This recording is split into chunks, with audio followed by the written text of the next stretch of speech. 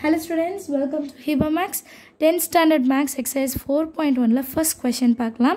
Check whether which triangle are similar and find the value of x. So முதல்ல கொடுத்திருக்க triangle similar அத கண்டுபிடிக்கணும். similar இருந்தா value of x கண்டுபிடிக்கணும். similar இல்லனா நம்ம அப்படியே விட்டுறலாம். சரிங்களா? first question பாருங்க. triangle ABC கொடுத்திருக்காங்க. இல்ல DE வந்து நடுவுல ஒரு லைன் கொடுத்திருக்காங்க. முதல்ல இந்த ரெண்டுமே வந்து similar நான் பார்க்கணும். similar இருந்தா x value கண்டுபிடிக்கலாம். பட் இங்க x எதுமே கொடுக்கல. So first இத வந்து similar அது மட்டும் கண்டுபிடிச்சிரலாம். So ஒரு ரெண்டு triangle similarனா எப்படி எடுக்கிறது? முதல்ல ரெண்டு triangle எழுதிடலாம். triangle ABC இந்த பெரிய triangle, இன்னொரு triangle ADE. இந்த ரெண்டு triangle similarனா என் கண்டிஷன் என்ன?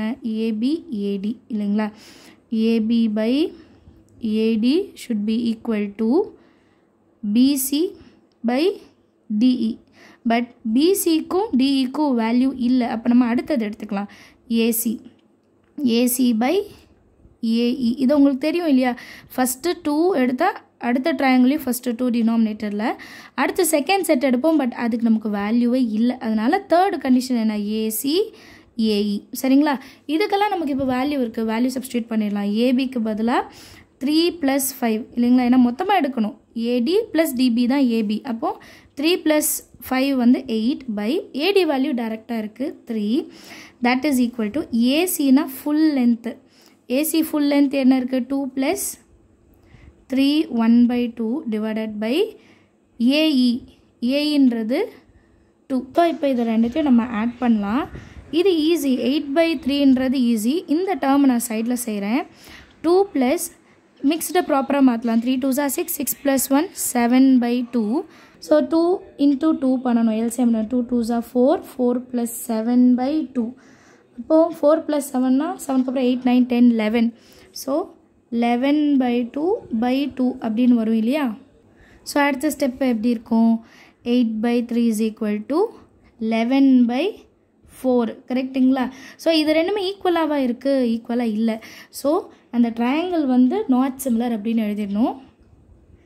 They are not similar triangles. அவ்வளோதான். சரிங்களா? இது எழுதிட்டாலே போதும். அடுத்த சப்டிவிஷன் பார்க்கலாம்.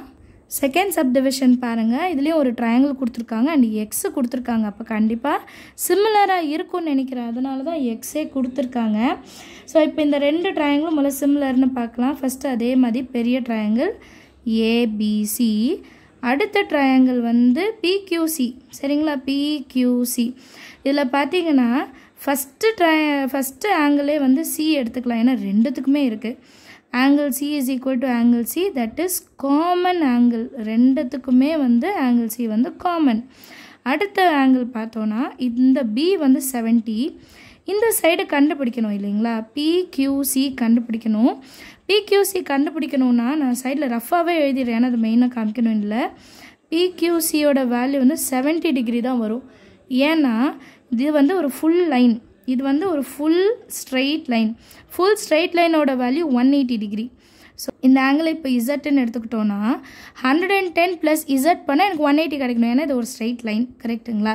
அப்போது இசட் இஸ் ஈக்குவல் டு 180 - 110னா 180லேருந்து 110 போனால் 70 டிகிரி தானே. ஸோ இந்த சைடு கண்டிப்பாக என்ன வரும்? 70 டிகிரி. இந்த ஆங்கிளும் இப்போ ஈக்குவல் பாருங்கள். ஏபிசியும் PQCயும் ஈக்குவல். அதையும் எழுதணும் இல்லையா? So angle ABC is equal to angle PQC. சரிங்களா? ஈக்குவல் டு 70 என்ன ஆங்கிள்னு எடுத்துடலாம். அடுத்து இன்னொரு ஆங்கிள் இருக்குது. Angle A and P. A and P வந்து ரெண்டு பேரலல் லைனில் ஒரு டிரான்ஸ்வர்சல் போச்சுன்னா இது ரெண்டுமே எப்படி இருக்கும்? ஈக்குவலாக தான் இருக்கும். பட் நமக்கு ரெண்டு ஏஏ க்ரைட்டீரியா இருந்தாலே ரெண்டு ட்ரையாங்கிள் வந்து சிமிலர் அப்படின்னு நம்ம சொல்லிடலாம். பட் நம்ம அந்த கண்டிஷன் எழுதணுன்னாலும் எழுதலாம். Angle A is equal to angle QPC. So 3 ஆங்கிளுமே equal. AAA criteria வச்சு இந்த ரெண்டு ட்ரையாங்கிளும் சிமிலர்னு சொல்லிட்டோம். இப்போ இந்த ரெண்டு ட்ரையாங்கிளும் கம்பேர் பண்ண போகிறோம். ஸோ ஃபஸ்ட்டே நான் எப்படி கம்பேர் பண்ண சொன்னேன்? ஃபஸ்ட்டு ரெண்டு பேருனா அடுத்த ரெண்டு letter. So AB by PQ is equal to அடுத்த ரெண்டு BC இருக்குது. சரிங்களா? BC by QC அதுவே எழுதிக்கலாம். ஏன்னா அதுக்கு நமக்கு வேல்யூ இருக்குது. BC by QC. இப்போ ABயோட வேல்யூ என்ன? 5. AB value 5னா PQ value X. அப்போ என்ன எழுதணும்?